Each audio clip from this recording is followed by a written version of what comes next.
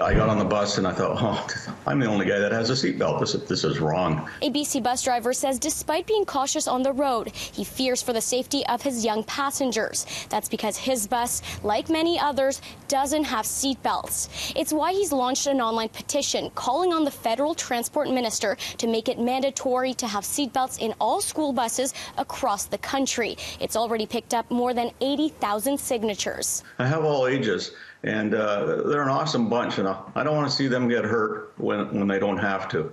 Or anything worse. Gary Lilico drives as many as 76 kids when he gets behind the wheel of his school bus. His route between Agassiz and Chilliwack takes him on the highway where he reaches speeds of up to 100 kilometers an hour.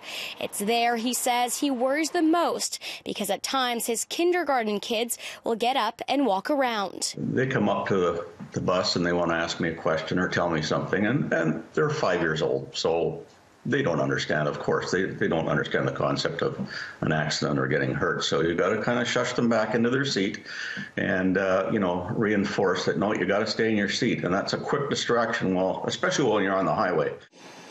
While Transport Canada publicly recognizes seatbelts on school buses can offer added protection, it says if seatbelts are not used or installed the right way on school buses, they could have a negative impact on safety. Making sure all children are properly secured in seatbelts is a lot more challenging in a 70-passenger school bus than in a 5-passenger car or 7-passenger minivan.